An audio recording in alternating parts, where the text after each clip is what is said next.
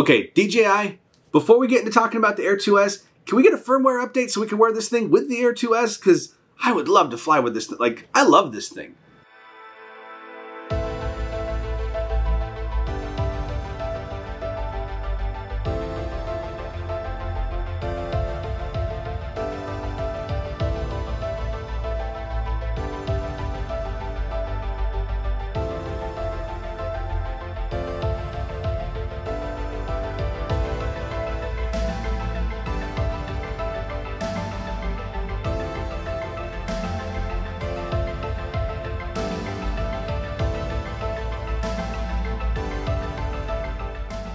What's up, y'all? Trainer Toll here. The Air 2S. I've had the thing for about a week now.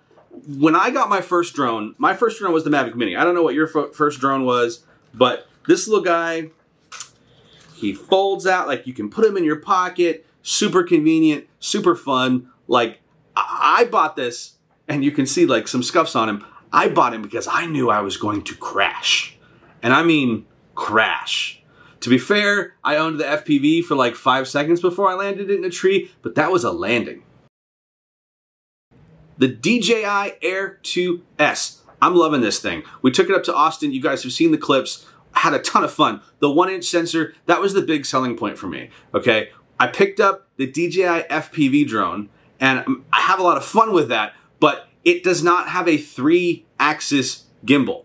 So from a cinematic, you know, capturing the best shot, having the best range and all the different motions for a cinematic shot, the FPV can do a lot of things that the Mavic Air 2S cannot do, or the DJI Air 2S. You notice that they dropped like the Mavic name from all their marketing. I still call it the Mavic Air 2 because people still put that into Google for keywords, but I guess it's technically the DJI Air 2S. It's not a Mavic. I don't know what that means.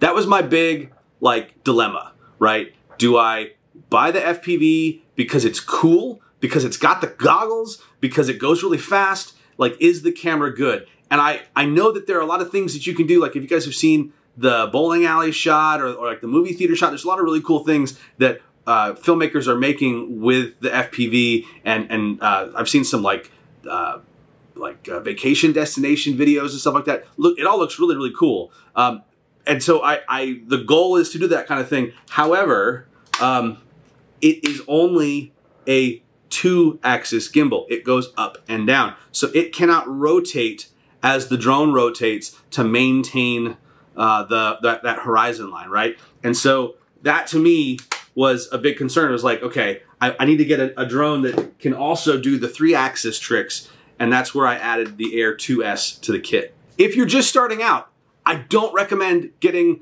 an expensive drone. The Air 2S starts at $999, but that only includes one battery. That doesn't include a case. That doesn't include DJI refresh. Get the DJ, like, what the f are you thinking? I say to myself a year ago when I bought the Mavic Mini and didn't buy the DJI refresh. Get the DJI refresh. Like, it's only $39 on the Mavic Mini. Like, just get the insurance. It protects it for a year. They're very understanding. They're like, oh, you crashed it where? We believe you. Here's another one. Generally, they want you to send some remnants of the drone back that survived whatever catastrophe happened. But for me, I knew I was going to crash. So I started out with the Mavic Mini, okay? And if you are just starting out, I don't recommend spending a ton of money until you are a competent pilot. They do have a really cool app that allows you to fly the FPV in a simulator environment, which is really cool. I own the FPV and I still fly in the simulator like 10 times more than I actually fly the FPV because I'm trying to get really good at some of the maneuvers, and I'd like to get better at some of the tricks. And if I'm going to be able to do some of those trick shots going through buildings and going through ruins and stuff like that, like, I really need to get really good so that I'm not going at the last minute like bumping into stuff. Like, I crash in the simulator all the time, which is much cheaper than crashing the actual drone. The Air 2S being just better than the Mini in every way except for the price. I'm going to sell this one to DJI. This is my Mavic Mini 1. I may get a Mavic Mini 2, but I think, honestly, I'm going to get 2 Air 2Ss as my fleet so that if something happens and one goes down, I have 2 of the same lens, right? Generally, when you talk to, you know, people say that, but then, like, I shoot a bunch of stuff on the GoPro, like the vortex under my cabinet video, which I adore. Most of that was shot on this GoPro, and then I mix it up with stuff on the camera. Like, I don't know. The pros will tell you not to jump around to different lenses, so I'm going to shoot with 2 Air 2S's so that I've got the same lens in the event that something happens to one or the other, right? But you know, if you add a Air 2S and then maybe a Mavic Mini 2 as just like a backup drone, because the Mavic Mini 2 also shoots in 4K, like you totally have that option.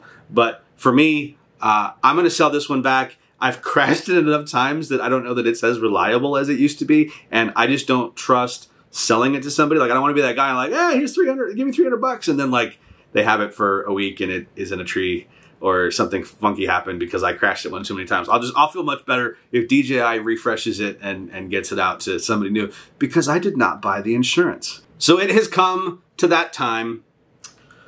We tuck its wings in one last time and we say goodbye. We retire the Mavic Mini.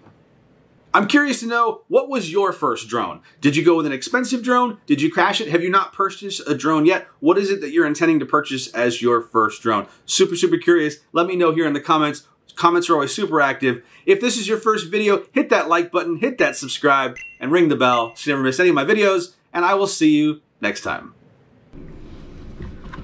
All right, little Mavic Mini. I hope you find a new home.